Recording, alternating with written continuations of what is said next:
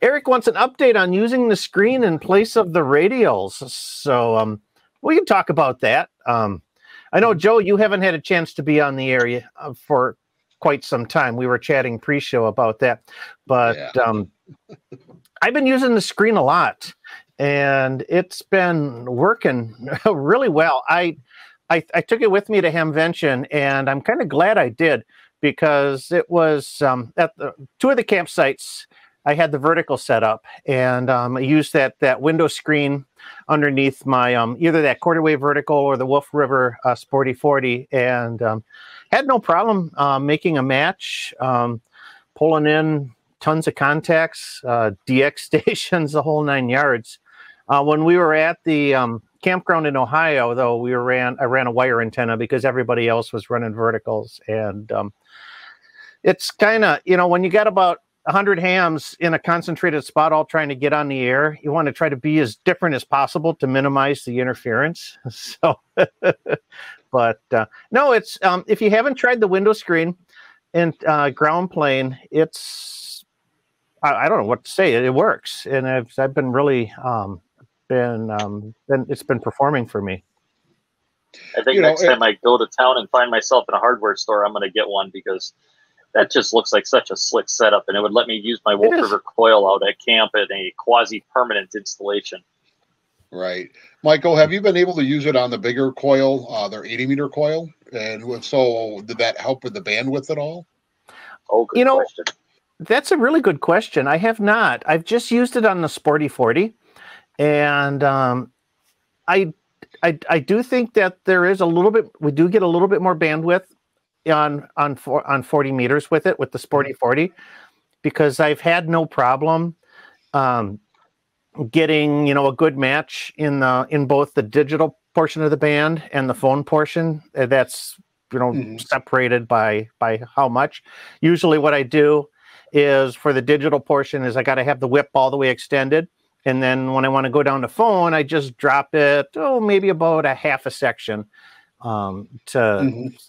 so I do have to do a little bit of adjustment of the whip length in order to get a good match between phone and the data. But that is that's something that we should probably see, and to try to compare between the two. If the band, how much more the bandwidth increases, especially on 80 meters. So. Right, because you think so. We have a ground radial system to reduce ground resistance. Right, that's why we put it out there. So either some antennas only have a single counterpoise, sometimes have radials. If you get into broadcast situations, there's a whole grid that they can put out under an AM tower to use to push off that. So the idea of this actually sounds more like one of these underground ground radio grids from an AM broadcast station. And in theory, it's just a big mat. It's almost like putting a big sheet of metal under it.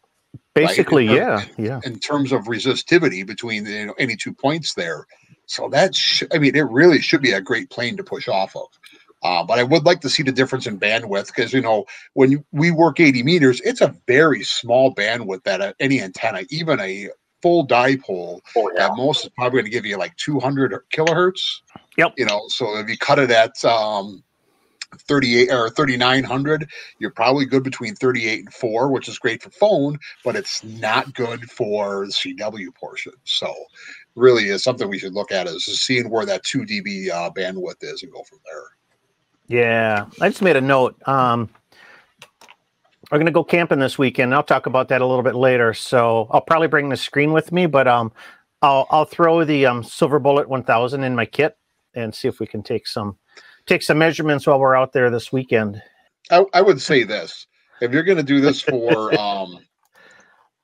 general purposes, just get some cheap metal screen. Aluminum would probably be fine. Got to get bronze or copper, because after about 5 or 6 or maybe 10 activations, eventually it's going to get dinged, rolled up, and it's going to start to fray, and you're just going to go buy another one. So don't go spending a lot of money on the bronze. Yeah. Hence the reason I read off the 36 by 100 first. I must have used that window screen for 8 or 9 activations so far. It is getting a little bit frayed around the edges, but it's still holding up. So it's a good question. So, do you got any sharp edges on it? No. Okay. Not like hardware cloth that'll puncture your fingers when you try to do anything with it. But no, I haven't had. Have you thought about putting holes in the corners to stake it down? It's a couple people have suggested that to grommets. I heard one person was going to put a grommet right in the middle so they could put the ground stake through it. Duct tape around the edges, would be an option too. You're right. I think though, if you put anything around the edges, rolling it up is going to be an issue, right? Mm-hmm. Yeah. It would be. But so far, I mean, I paid like $7 for this screen, plus the Menards 11% discount. Perfect. So you got just out of curiosity in the mail. Yeah.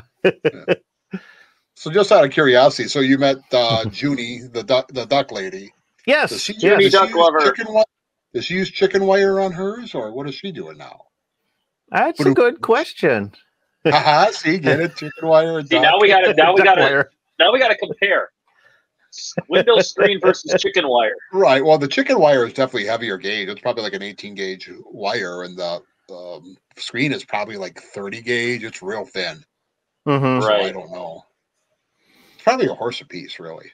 Yeah. Probably. Yeah. But I bet we are willing to go Mythbusters on it if need be. I foresee that as a potential future collaborative project, Michael, when you find your way to this undisclosed location.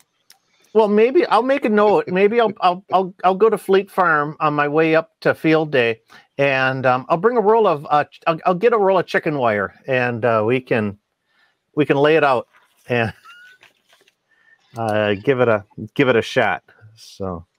Right. I think honestly, I think it's all going to be pretty close. I mean, it may. Oh yeah, I think it is too, but still, it would be fun. The other, but it's going to be interesting to see.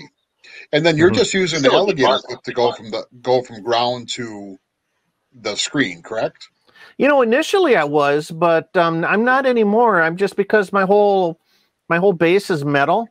I've just been setting the base on top of the screen and not using the wire at all, and it hasn't made a difference. So really interesting. I initially used the wire because I didn't know if everything was going to conduct through.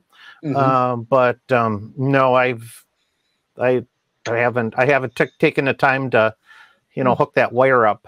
So okay. We have had some people say that they've picked up aluminum screen and it's got the black powder coating on it to protect it. Oh yeah. But so you're gonna if all you've got available to you is that black screen, you are gonna have to sand it. Get yourself a nice just some kind of a shiny spot, and then use an alligator clip to go from that to your base. In case inquiring minds. And obviously, don't use the nylon stuff or the plastic stuff, because there is that out there too. That ain't gonna work. The fiberglass. Inquiring minds may want to know. I did look. Chicken wire is comparable price wise to the window screen. I thought for sure chicken wire would be cheaper. Yeah, I don't know. They're probably all. Again, it's all going to be apples to apples. It's really yes. I think regardless. So yes, the wire is closer in regards to the mesh, but the chicken wire has got a thicker, more surface area per strand. So I think it probably balances out. Now that we've been talking about the Wolf River coil, but now that you've been using the Wolf River coil extensively with your new window screen array, have you found any bands that has been hard to get a good SWR reading on? Not yet. I think the majority of the bands I've used it on so far are 40, 20, 15, and 17. I haven't had a chance to get a good activation on 10 meters yet. But those 4 bands, I haven't had any problems getting a good match with the window screen. Right, and realistically, from what we found out with the 213-inch whip, is that you can pretty much work 20 on up with just adjusting the length of the whip. Yep. Right. And if you have the sporty 40, that gives you 40. So, and if you put the little jumper in there, like we've shown in a previous video, you pretty much got 40 through 10 with very little work. You don't even have to mess with the coil anymore like you used to with the silver bullets. So with the question that he asks is are any bands you don't get a good SWR, and theoretically that's not possible because you have actually a better ground plane. All you got to do is adjust the length of your whip or add the coil in. If you do have the silver bullets or the mini bullets, is it called the mini bullets? I think the silver bullet mini. Yeah. The 1000 is the big one, and the mini is the short one. So. Right. I mean, you really shouldn't have a problem with that. The question is 80? Does it improve your bandwidth with 80 meters? Yeah. So that's something we really need to look into. So someone, I don't know, maybe an electrician needs to get a couple long lengths of wire cut to a quarter wing, and then we're going to figure it out. KB9VBR antennas are simple, effective, and affordable VHF and UHF antennas for amateur radio, MURS, public safety, and GMRS. Made in the USA with quality parts. Get yours online at jpole-antenna.com.